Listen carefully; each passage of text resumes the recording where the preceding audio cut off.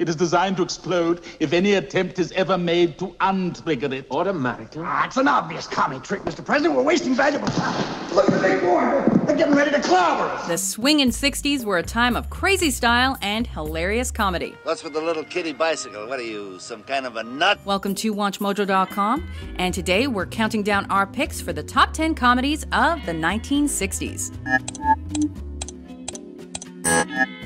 For our series on the top comedies of all time, we've chosen comedy films per decade based on their iconic status, critical acclaim, box office success, watchability, and, of course, how funny they are.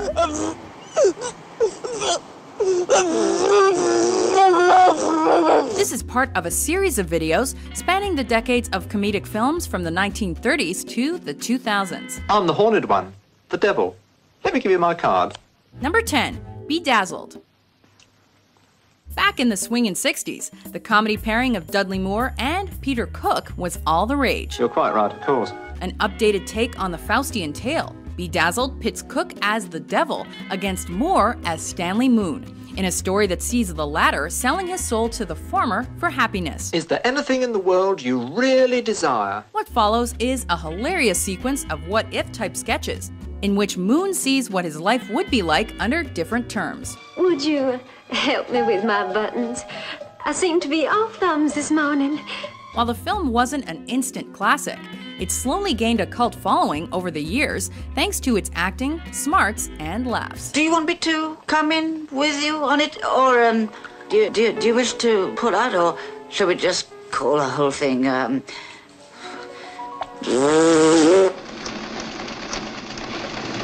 Number 9, The Apartment. It's not Picasso I'm calling about. It's the key to my apartment. You're supposed to leave it under the mat. Jack Lemmon was also a hot property back in the 60s, and this comedy drama manages to balance his pitch-perfect comedic timing with the actor's more vulnerable side. I've decided to become a mensch. You know what that means? A human being. While The Apartment stays mostly within the realms of the possible, the movie does go over the top and even screwball at times. And that's just the way Lemmon likes it. How many drinks did you have? 3. I thought so. The result is a comedy classic with risque themes that managed to pull off 5 Oscar wins out of a total 10 nominations. You take your girl out a couple of times a week just for laughs, and right away she thinks you're getting serious, marriage-wise. Big shot. For you, I wouldn't lift a finger. But for her, I'll fix a little something to eat. Those icy fingers up and down my spine.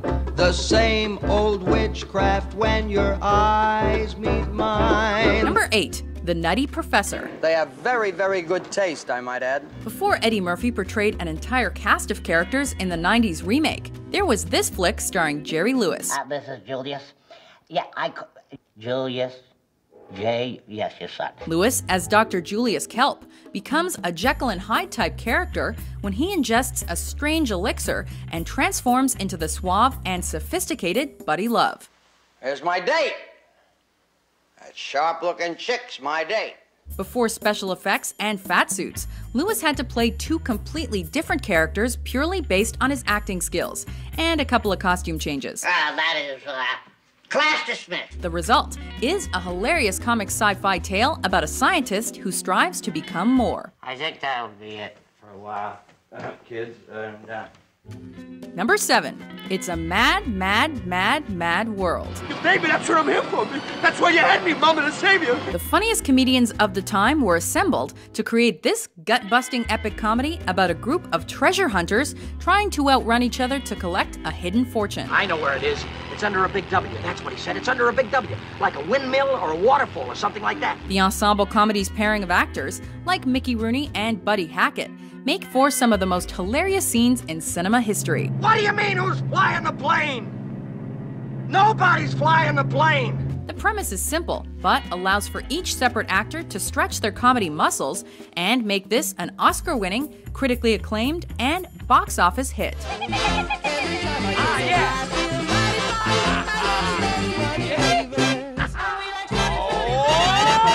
Number 6, The Odd Couple. Listen, you want to talk to me, buddy? Put down that spoon. Spoon! You dumb ignoramus, that is a ladle. You did not know that's a ladle. Mick's Walter Matthau's always grumpy disposition. If I've just been told off, I think I may have missed it. And Jack Lemmon's wild personality. Stupid damned idiot. And what do you get? Not your average couple, that's for sure. We are what we are. This film's comedy comes from the contrasting interplay between its two divorced male characters as they begin to take on roles similar to that of husband and wife. I didn't know I irritated you that much. Leave my pictures alone. In contrast to the black comedy's title, the two actors and comedians actually make the perfect pair here.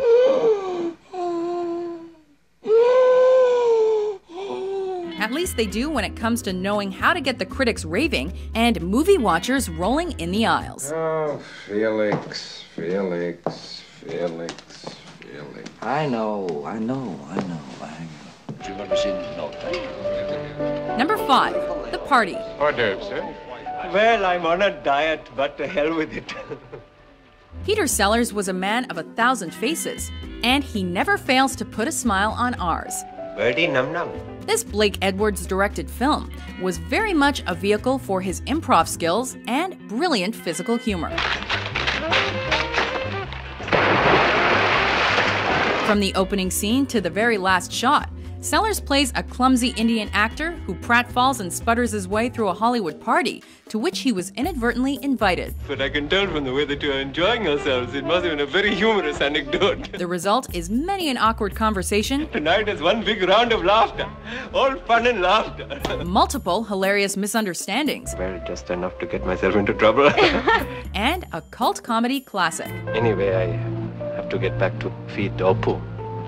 Oppu? Yes, my monkey. Oh. Number 4, The Producers. Max, let's call it a night. It's 2 in the morning. I don't know what I'm reading anymore. Read. We've got to find the worst play ever written. Mel Brooks' very first theatrical effort foreshadows his meteoric rise in the comedy genre. Remarkable.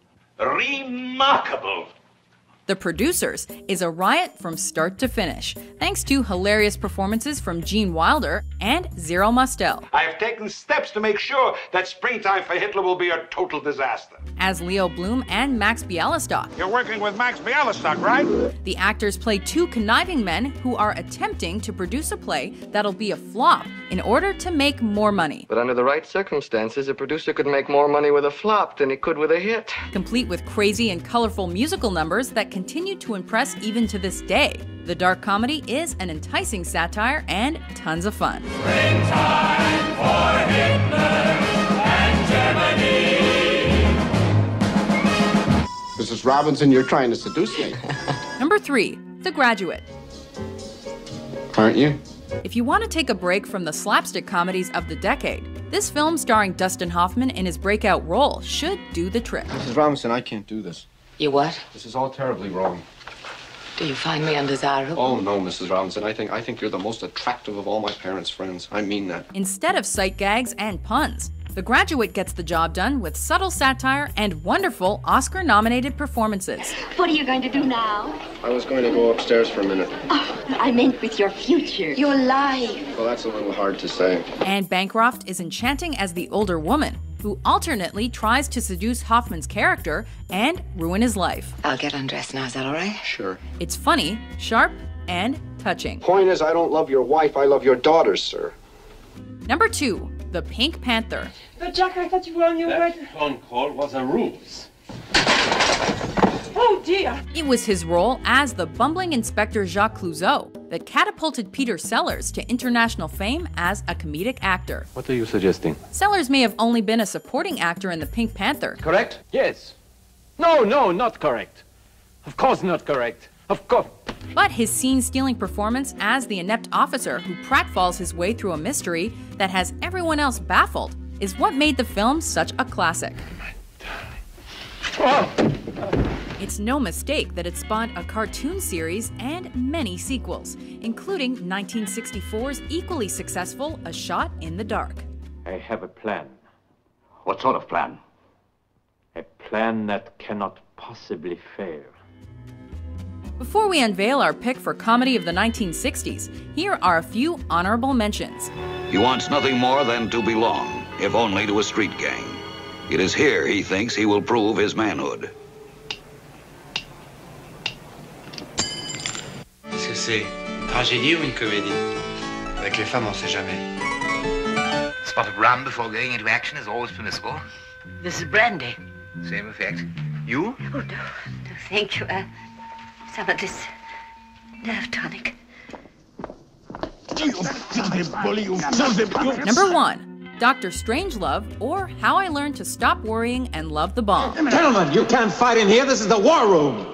Stanley Kubrick was the master of genre-bending films, and this Cold War, pre-apocalyptic political black comedy is widely regarded as one of his greatest efforts. Mr. President, it is not only possible, it is essential. While the movie isn't outright hilarious, Who are you? the intense performances by all the supporting actors, in contrast to Peter Sellers' own master of disguise style of comedy, are genuinely funny and cement Dr. Strangelove as a cinematic piece of art.